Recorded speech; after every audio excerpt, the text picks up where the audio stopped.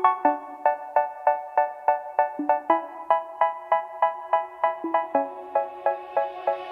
say, oh my God, I see the way you shine. Take your hand, my dear, and place them both in mine. You know you stopped me dead while I was passing by.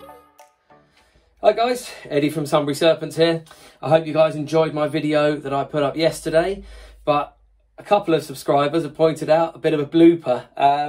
I did a little video in my rodent room to show you guys my setup, and I completely forgot to edit that in. So this video is basically just a little clip of my rodent setup.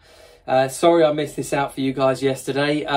Also, I had a couple of messages yesterday, just people asking about things in terms of my rodents and the setup and what I feed them, etc, etc. Please keep these comments coming. I'm always happy to help.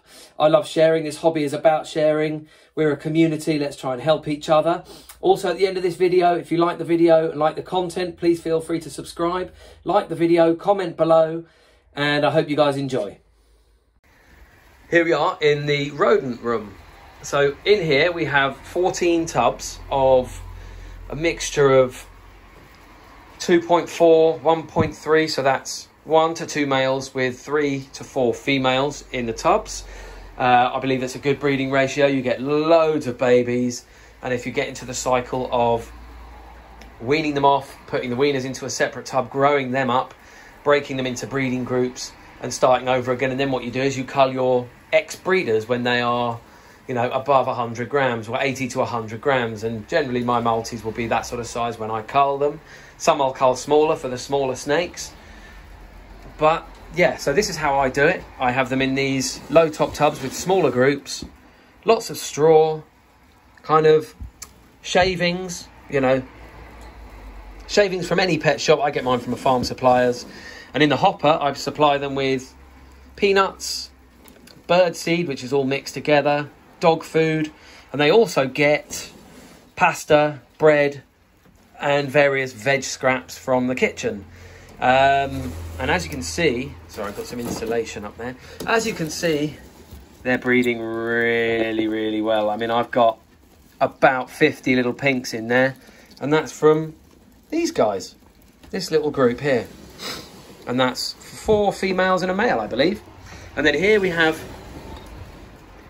a slightly more grown on group. So the females, a couple of them are pregnant again.